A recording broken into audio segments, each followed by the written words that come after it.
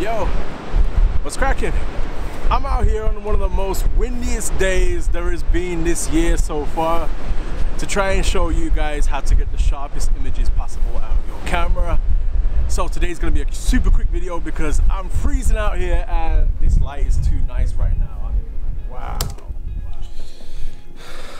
Yeah, so it was too windy to record outside, but we're continuing here. So the most common question that I get asked is, how can I take sharper images that look like your images? And before I can even answer, they already give their own answer, which seems to be, oh, because you've got a better camera or you're using better lenses. And that's actually not the truth. Now, for a lot of you guys, this is super basic and it's probably too basic for you, so you're probably just gonna skim past this video. But for those of you that don't know yet, I'm gonna give you a few tips that will just give you the basics on getting sharper images when you go out there and take photography. So the first issue that I see when someone comes up to me with their camera and says, why is my image just not like yours? I look at their camera settings and I notice that they're set to automatic. Automatic is not going to give you the best image. I mean, it's a bit of a common knowledge that you should be shooting in manual. I know it's difficult to do so, but when you're shooting in auto, you have no control over what the camera chooses to do. The camera will pick its own f-stop, it will pick its own ISO, it will pick its own shutter speed, and you have no control over that. And having no control over that means you have no control over the motion in your image, you have no control over what exactly is being exposed in the image. Therefore, your image is not going to turn out the same as someone who does have control over their image.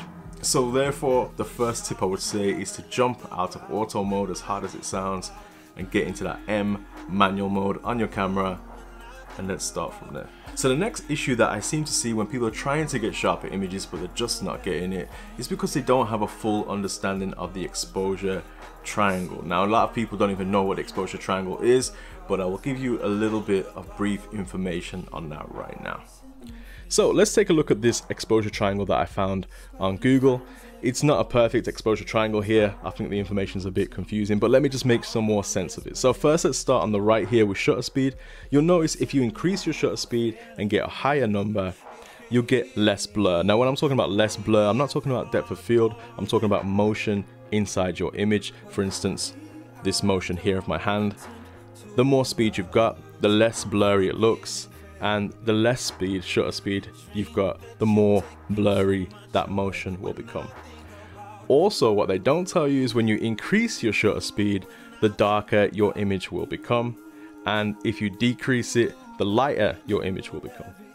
Now let's move on to ISO at the bottom. You see now, if you lower your ISO, you'll get the least amount of digital noise. Now this is noise that looks quite ugly in your images and nobody wants noise, so you try to decrease it as much as possible. But the problem is, when you try to keep your image at a low ISO, you end up with dark images. So sometimes you have to increase your ISO to be able to get more exposure out of your image and more light, but that introduces more noise into your image. So there's the issues with that. Now the same with aperture. If you try to go for a lower number aperture, say like an f1.4 or an f1.2, you'll introduce more depth of field. Now depth of field is what you can see in this video right now. You'll notice that the phone is in focus, but the background is quite blurry.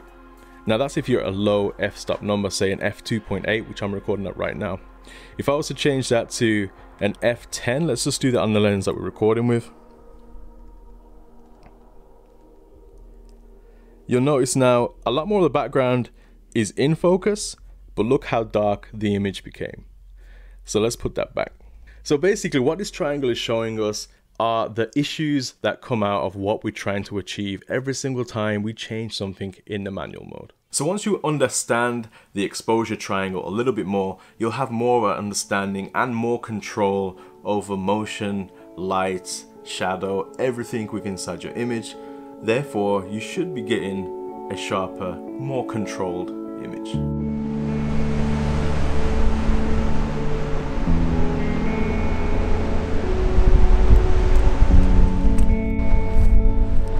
Wow, this lens is really bugged up now with rain. I apologize. But my next point I want to get across is a lot of people are not realizing they might be using the image stabilizer on the lens, sorry, but they're not stabilizing their camera properly. Now imagine in this situation right now, it's super windy, right? So as I'm trying to aim my camera here to take a shot, like no matter what, I'm gonna get some micro jitter. So the smart thing to do will be to put your camera up on a tripod and then take a shot, and you'll get more of a sharper image. So I'm gonna try and do that right now. Even though it's going on crazy right now, this weather, let's try and do that.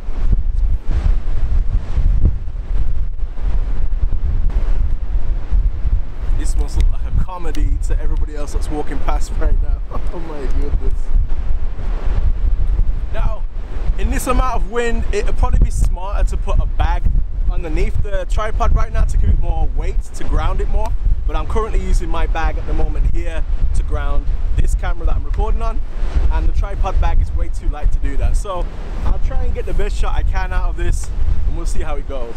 Put the image stabilization on in your lens, put it on in your camera if your camera has it, put the camera on a tripod if you have the time to do so, and then also, you see when you're taking a picture, when you press down that shutter button, believe it or not, the camera actually expresses some shake from your own finger. So what you want to do is change the settings. What I like to do is set a delay timer on my shutter, so when I press a button, 2 seconds later it detects the image, and what it does is it just waits for the shake to stop, and then I take the shot, and it should give you actually a sharper image. Simple tip. A lot of people know this, but if you don't know this, I hope this helps you.